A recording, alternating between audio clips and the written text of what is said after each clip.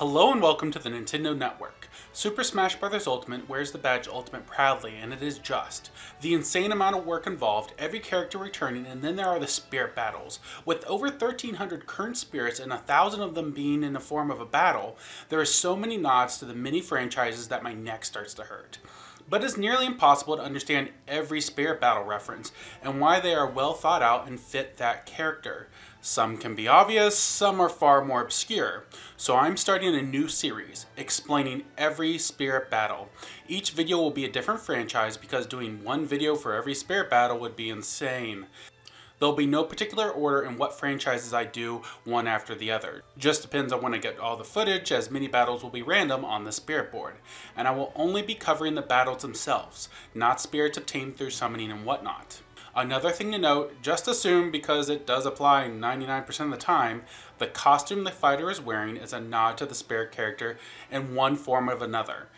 Mentioning the costume looks like a Spiny over and over again will just get annoying. So get ready for your turn. Because Dragon Quest is traditionally a turn-based game, I know someone is laughing out there. Anyways, this is every Dragon Quest spirit battle explained. The hero's comrade spirit is represented by a small local softball team with the amount of fighters you have to face. The spirits represent all the party members that join you in Dragon Quest XI. So let's go down the line, shall we? The small female Robin represents the tiny mage Veronica. Zero Suit Samus represents Jade, a martial artist, as Zero Suit will start the battle with the sword item.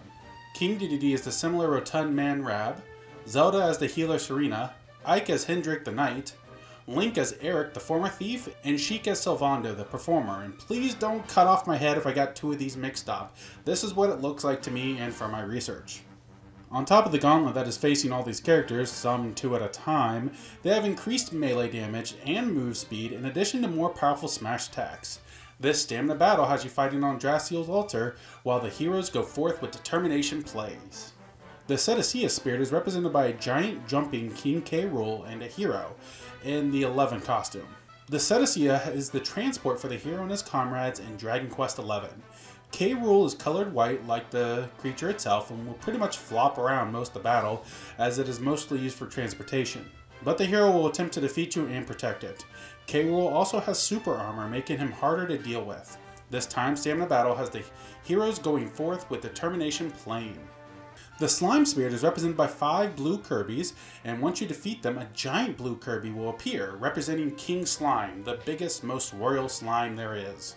You fight it out on Gaur Plains to represent a casual random field that, even without looking it up, I would bet is in most, if not all, Dragon Quest games that have slimes in them, and that is pretty much all of them. I mean, they're kind of the franchise mascot. You know, kind of like the Minions, only much more tolerable. Anyways, they will favor their neutral air special attack to simulate a simple attack by the slimes themselves. This stamina battle has fighting spirits from Dragon Quest III playing. The Draki spirit is represented by 3 Meta Knights while in Dracula's castle. Oh, how subtle.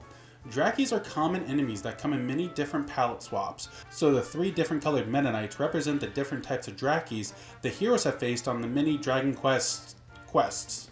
The Meta Knights have increased jump power, and not to flying the bats do of course, and your defense is hit a bit, to represent bats Dracula sucking your energy from you.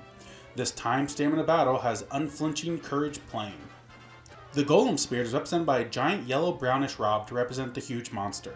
You fight on Mushroomy Kingdom to represent the walled city of Cantlin, where Golem was a boss in the first Dragon Quest game. Rob has super armor and is unflinchable, but will periodically go to sleep. This gives the battle a feel of an old-school JRPG, where he attacks, then he stays still while you attack, and back and forth in a stamina battle.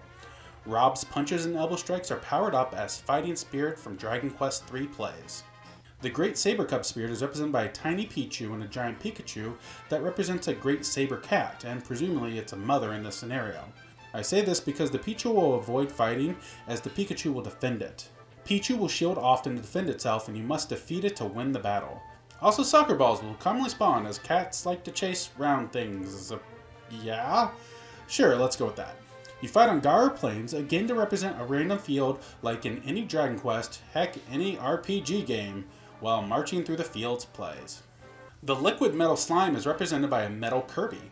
This stamina battle has Kirby start with very little HP, but he has super armor and is hard to flinch. He moves like Sonic with a bunny hood and evades you constantly. Defense is buffed, has a Franklin badge attached, and this is a quick timed battle. This is a nod to how liquid metal slimes have high evade and is immune to most magic, but yield high rewards if you defeat it. You battle it out on Great Cave Offensive, battlefield form, because the regular one would just be mean, as the liquid metal slimes tend to live in caves. Battle the Glory Dragon Quest IV plays. And that is every Dragon Quest Spirit battle explained. And man, oh man, these are some fun battles. I do wish we would have gotten more than just some random monsters, but the series does seem to be known for them. I mean, look at the popularity of slime. But I hope this gives you some more context on those spirit battles. Thank you for joining me here at the Nintendo Network. What was your favorite Dragon Quest Spirit battle? If you like this, make sure to hit that like button, subscribe, and maybe help me out on Patreon. Now, if you'll excuse me, I have to deeply ponder why Nintendo is releasing Link's Awakening and Dragon Quest XI a week apart. Is it because they hate me? I think it's because they hate me.